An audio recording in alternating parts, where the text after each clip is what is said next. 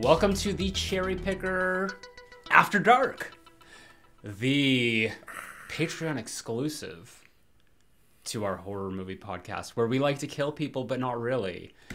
And because we have a system, you know who I am, but, you know, you got a quote, don't you? I killed Liz. I killed the teen dream. Deal with it. What? Because it's at the point in the movie where they play it back, and she just won prom queen. Eddie of Edward is Truth. Way to bury the lead. Jawbreaker released. Yeah. Well, everyone knows anyway. August 1st. Yeah, right. 1999. Mm-hmm. And this is one of our favorite non-horror movies. Although there's an argument to be made that it could fall in the genre. I just bought the 20th anniversary Blu-ray because I've only ever owned this on DVD. Mm-hmm. And I put it in my collection because this is like all horror movies behind me, except I have Wild Things in there and now Jawbreaker because I feel like those are genre movies. We're gonna do Wild Things eventually for a future episode, I'm sure. Nice. But yeah, I was listening to the commentary for the movie. Like that's the only special feature or the new special feature on this Blu-ray, which is quite upsetting. I feel like there could have been way more. And it was Darren Stein, the writer. Did he direct it as well? Yes, he did. Yeah, and then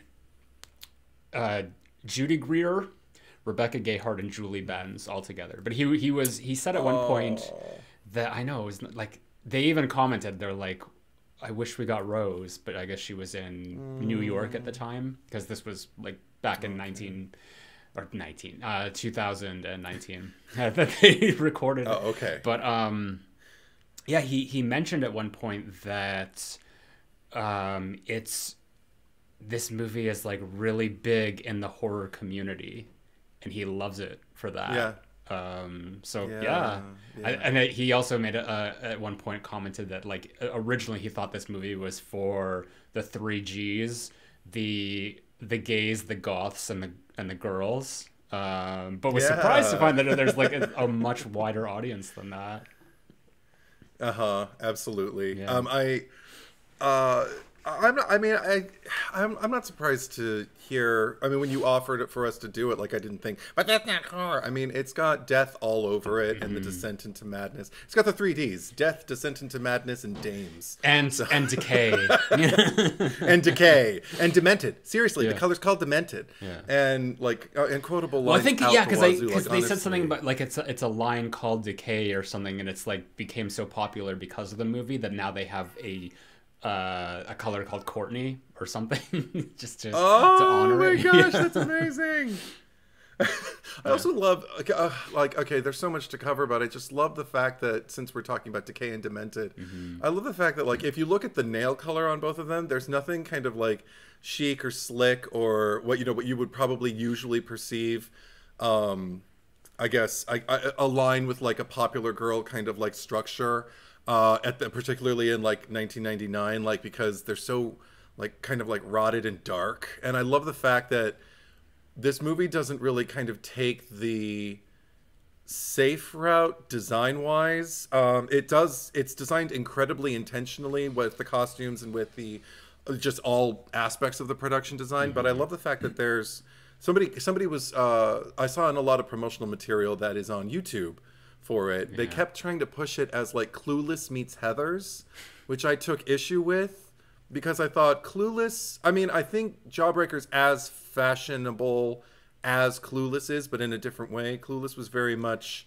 kind of its time, like very chic Beverly Hills of the 90s, and it's all over that movie. And then also just kind of like basic timeless all-American girl when they weren't all decked out. But this one is so vintage. I feel like everything they wear is from any kind of like time bracket. They borrow from anywhere between like the 50s to arguably like the early 70s. And I would go back even further than that. Like there's like some like 20s stuff in there. Like what that wire thing she has in her hair at the prom. Like that's Oh, that's actually that was Rose's idea. I think like she's just like I want it to be as like crazy as possible. It's just like put this shit in my hair.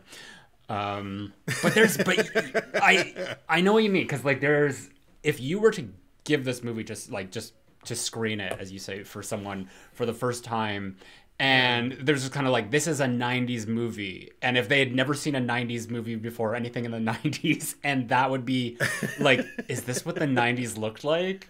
Like, no, nothing in this is 90s at all, because you've got like, it's everyone's like fashion style is all over the place, like even like the characters themselves, because at one point like Courtney, she's kind of dressed up like Grease, like she's got the purple capris and like the scarf.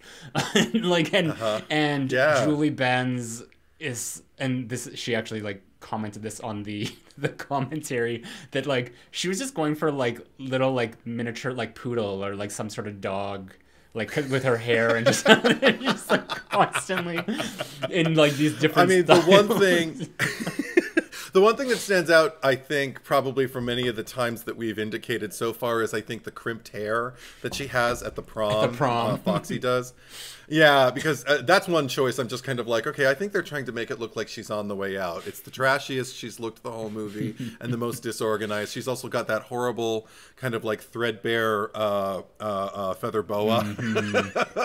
And I'm just kind of like, oh, wow. She should be crouched under a table. You could actually, like, you could track the character development or like character regression through the wardrobe and hairstyles. Because, like, you know, and especially with Fern, Violet, it's just like her outfits get like more and more risque up until like the very last, like before she's discovered, when she pulls up to the school and the posters are everywhere. I don't even know how Courtney got them all the way up on the building, but that aside, Marcy did it. Probably. And you see Marcy with like a ladder, and Courtney just being like, come on, get those posters up. School's starting. Exactly. But I mean, Judy Greer, she gets out of the car there, and she's literally got like like just a bra on, it seems, and just like a blouse, like an open blouse, and it's just like, you know, you go from like the midriff exposed to just like that full on, and it's almost like she was at the peak of her like Violet, and then it's just like now it's all coming down. You know, she flew too close to the sun, and the wings. But melted. Also, like and the colors are also at their most vivid there, because like she's got this. I mean, and the pinks remain vivid for her like throughout. But it's interesting because the hair's the platinum blonde, and the lips are just like, you know, like exploding from her face with the pink lipstick. The red of the car is just, you know, like bursting through the screen and everything like that.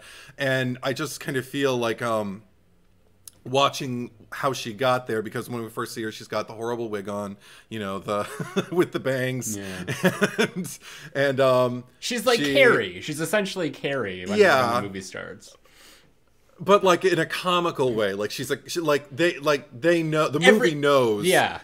She's Carrie, in quotes. Everything, this movie is steeped in irony. Like there's nothing to be taken serious with anything here. Like nothing, everything was done intentionally and like to be camp. I mean, it's almost like the opposite of what we usually say, because like we say like camp comes from passion, like not like intention. And like there's definitely passion here, but it's like everything is intentional. Like they want it to be as twisted and fucked up as possible.